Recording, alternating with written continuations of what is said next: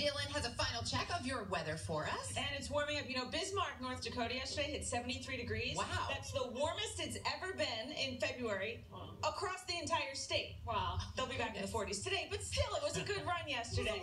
A little farther to the west of the Dakotas, we've got this storm system making its way into the Pacific Northwest. Some rain, heavy at times right along the coast, and some mountain snow. It's not a huge storm system, but we will still see a couple inches of rain. And then you see that area of low pressure develops through the Rockies. We'll see some lighter snow in Denver. That will continue to move through the plains, and we could see a brief burst of snow up near Chicago, but it doesn't look like it'll accumulate all that much. Then we'll watch out for a chance of some isolated stronger storms down south as we go into the middle of the week. That's a look at the weather across the country. Now here's a peek out your window.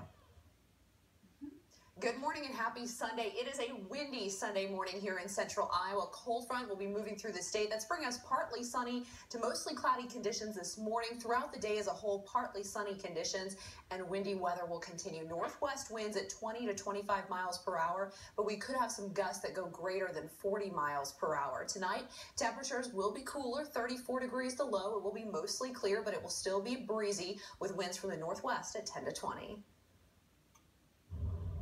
And that's your latest forecast. All right, Dylan, thanks. Still to come, our Sunday stories from